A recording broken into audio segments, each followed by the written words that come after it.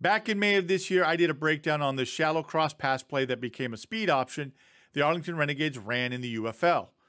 Now, I titled my video, "Think we'll see this play in the NFL next season?" And the answer to that is already a yes, because the New England Patriots on Sunday ran this play against the San Francisco 49ers. The 49ers defense was caught off guard, but because of a block in the back penalty, the result of the play was negated.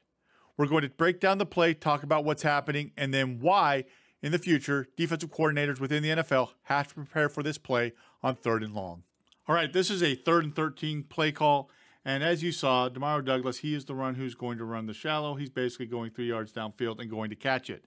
Austin Hooper and Tyquan Thornton give it away that this is basically a designed play call to catch the ball with a screen, because Austin Hooper doesn't really run a route. He just runs to block the safety. Same with Tyquan Thornton. He doesn't really go up to run a route. He is really running to kind of slow play and block the cornerback.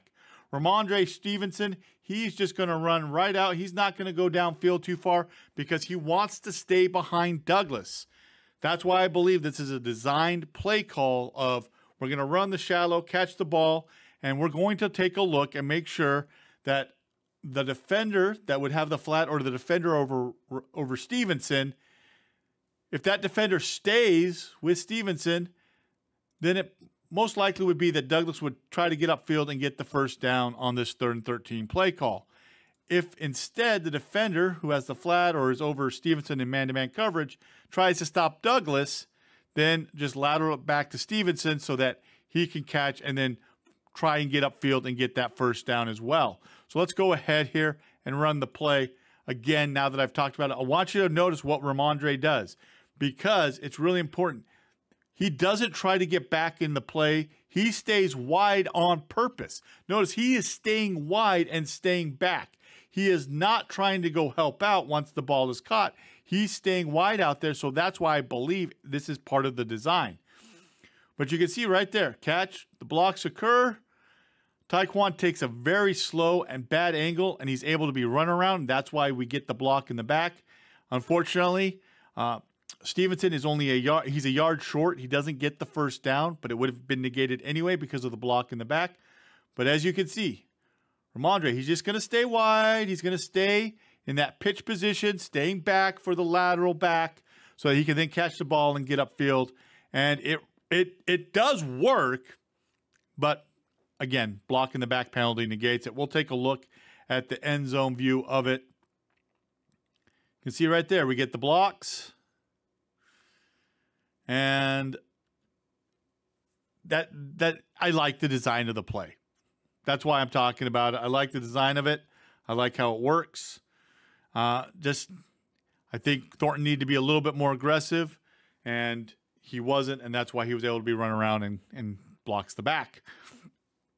So what is the problem here for defensive coordinators? Well, now on a 3rd and long, you've got to be prepared for something like this. You have to spend time in practice preparing for this play. And just like I said, so what you've seen a lot of times is teams will have the receivers go block like you're seeing Hooper and Thornton do, but it's just a shallow crosser that then they'll catch and get upfield and try to get the first down with it. Now you have this added sequence of, if your defenders squeeze down, or if your defenders try to stop the receiver who's running the shallow cross that's getting the catch, now you have to worry about the ball being lateraled to another receiver, so you have to stay somewhat disciplined and try to slow play it, or else you could get beat and out-leveraged because of a lateral back. So you have to spend time, you have to come up with a way to defend against it, and because the NFL, they'll copy a lot of things.